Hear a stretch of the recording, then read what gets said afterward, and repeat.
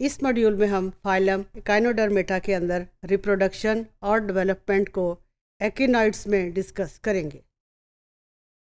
एकिनॉइड्स जो हैं they are also dioecious. Dioecious means male and female species are separate, और mail और female species में गोनेड्स भी सेपरेट होंगे।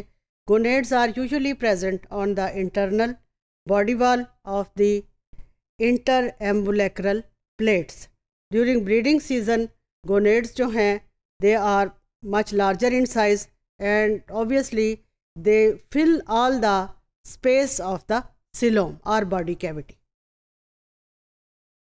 अब वहाँ से गोनोफोर जो है हर एक 5 ऑसिकल्स के अंदर मौजूद हैं। इनको हम कहेंगे genital plates. Genital plates are present at the aboral end of the एकिनिड्स। Although जो सैंड डॉलर एनिमल है they are having 4 gonads and गोनोफोर्स। इनके अंदर से जो रिप्रोडक्टिव ऑर्गन्स हैं they will produce gametes. Gametes जो हैं then they are shade into the water, और इस तरह की fertilisation which is not taking place inside the body but is taking place outside the body is known as external fertilisation. So we can say that एकिनिड्स will have external fertilisation.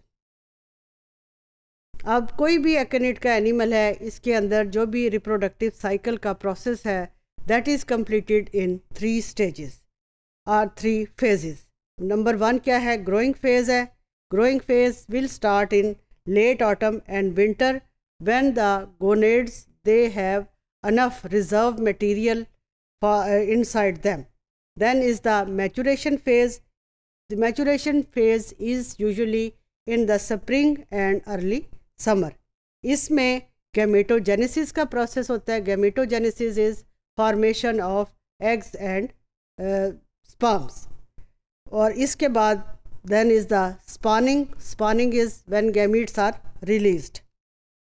Third जो है इसके अंदर है spent और regenerating phase, जिसमें usually gametes जो हैं they are absorbed by the nutritive phagocytes and the gonads being virtually devoid of sexual cycle.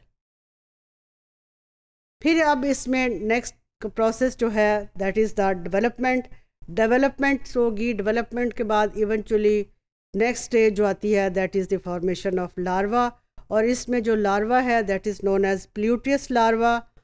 प्लूटियस larva is free swimming. It spends several months in the plankton and then it undergoes metamorphosis to become the adult.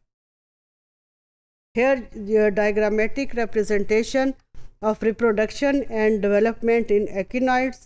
We can start here. This is the adult animal, sea urchin. It is benthic. This will, as the animal is dioecious, eggs and sperms they will be released.